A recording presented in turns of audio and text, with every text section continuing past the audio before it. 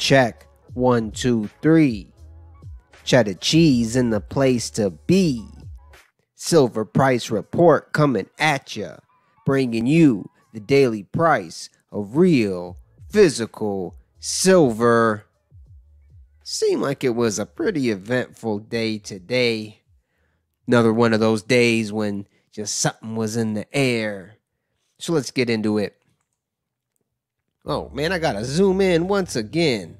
Always. Alright.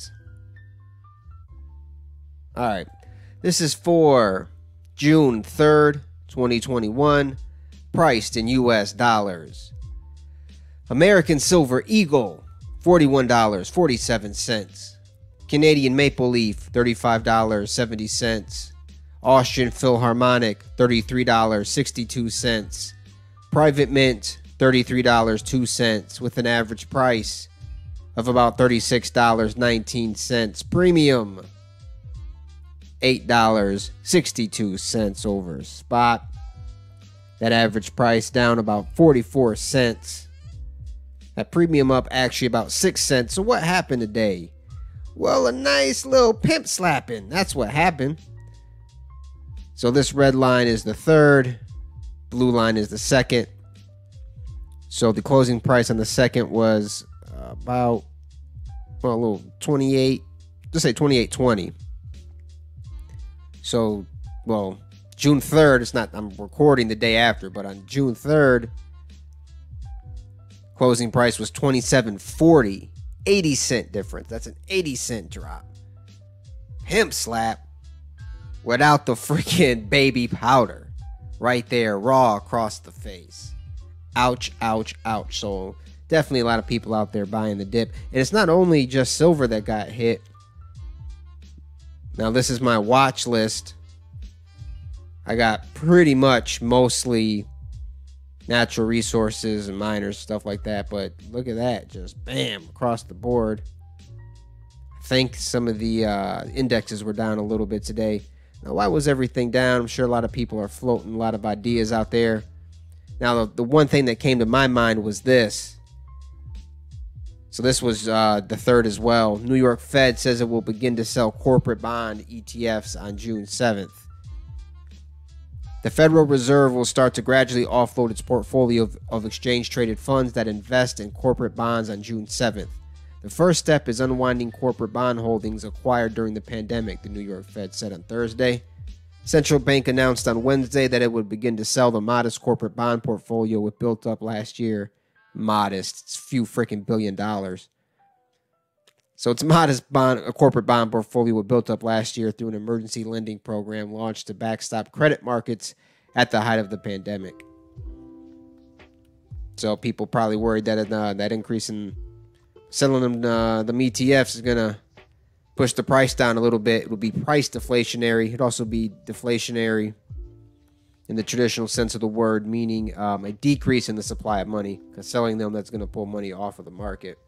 People probably anticipating some type of correction downward by the Fed selling that. Now, the big news even beyond that, or I shouldn't say news, I really should say that the big observation. This is a completely centrally planned economy, dude. The fact that the Fed is buying corporate bonds, that means the government or quasi-government, because the big banks are the board members of the central bank. So this weird, essentially fascist, this corporatist organization came in and bought up private companies, man. That sounds like nationalization of the economy to me, de facto. It's just crazy, dude. Crazy things in the world, man. Yeah, this ain't no freaking... It's a quasi-market economy. The fact that it's just, government... This is just nuts, dude. I don't got no words to freaking... I ain't got no words to describe that, dude. It's the fact... The whole entire freaking economy, stock market, is watching this one freaking organization. Was it like 12 members on the board from the regional banks? 12 people move an entire freaking world economy. That's just crazy, dude. All right, well, let's move on to this. Russia cuts dollar holdings from 119 billion wealth fund amid sanctions. Russians just freaking got rid of the dollar, basically. Russia said it will eliminate the dollar from its oil fund to reduce vulnerability to Western sanctions just 2 weeks before President Vladimir Putin holds his first summit meeting with U.S. leader Joe Biden. The National Wellbeing Fund will shift its dollar holdings into euro, yuan, and gold, Finance Minister Anton Sulyanov said. So they're out. They're done. Let's check this out. Okay, I highlighted this. The central bank isn't planning to resume gold purchases as a result of the wealth fund shift.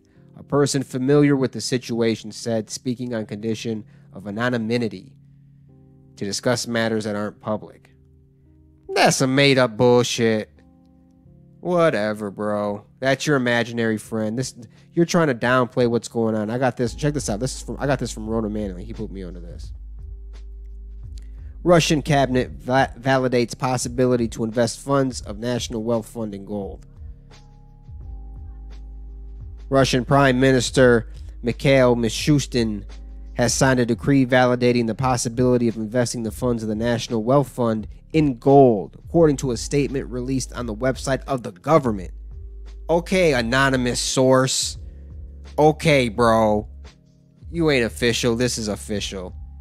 Nah, dude. They're going into freaking gold, man. Why? And look, these articles I've read about this, all of them are trying to, it's not going to have that big of an impact. No, this is kind of a big deal to me, at least, because this means that Russia, which is a pretty strong nation now, I'm not an international relations guy. I'm not going to, pretend to be super diplomat over here. But, they ain't nobody to play with. And this puts them in a position to peg their money to gold, if need be. Now, they probably will only do that when push comes to shove. That day probably will appear someday, because the dollar is not going to remain the world reserve currency. But this gives them leverage, to be honest with you.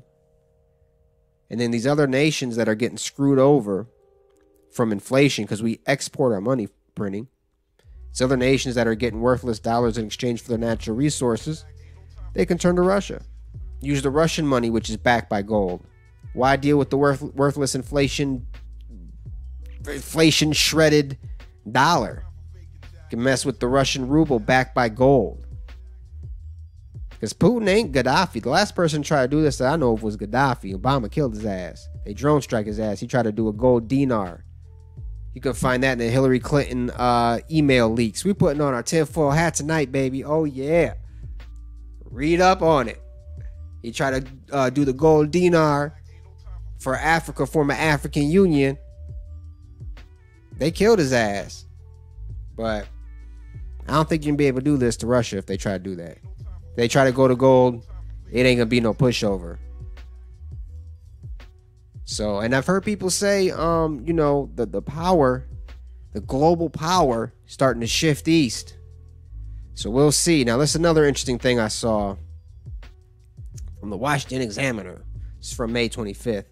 Crypto, what happened? Oh, they try to give me an ad. They're always doing this to me, screwing up my freaking podcast. Every time. Well, not every time, but it happens. Now, do I have to pay?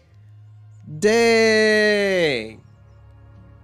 Oh, this would freeze up right in the middle of a freaking podcast. Come on, bro. Ruining my flow. All right, well, anyway, cryptocurrency gets congressional foothold in Senate Financial Innovation Caucus. So basically, you got these two, I don't know if they're senators or representatives, but two Congress people formed a caucus around basically Bitcoin and wanting to develop a digital money. It's coming, bro. I'm telling you.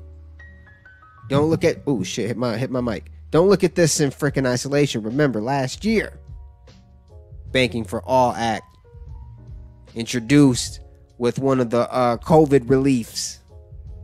It ended up getting put out, but it's still in committee. What is this? To require member banks to maintain pass-through digital dollar wallets for certain persons and for other purposes. Definitions: digital dollars. The term digital dollars means dollar balances consisting of digital ledger entries recorded as liabilities in the accounts of any Federal Reserve bank. Come on, man. Then they set up a caucus.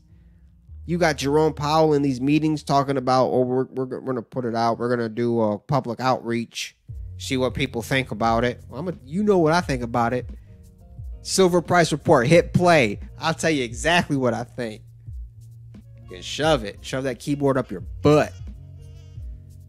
So yeah, man, they're trying to move us to that digital standard, bro. I'm telling you. Why? They got to reset the money. They got to reset the money. Control the money supply. You control the interest rates. It's because interest rates are still determined by you and me because we physically control the money, the supply and demand of credit on the market. We still have influence over it. But once you go to this digital dollar, they're going to go below the zero lower bound nominally. It ain't going to be this hidden negative real rate that's hidden. It'll be nominal. Start telling you what you can buy, tracking you everywhere, bro. For real. And that's why we investing in silver. All right. That's today's tinfoil rant. I'm going to go look out my window. Pretty sure there's a drone out there. I'm going to pour this water out I've been drinking. They probably slipped some nanobots in it. I don't know. So hopefully this was helpful. Hopefully you can incorporate this into your analysis. Until tomorrow, peace out.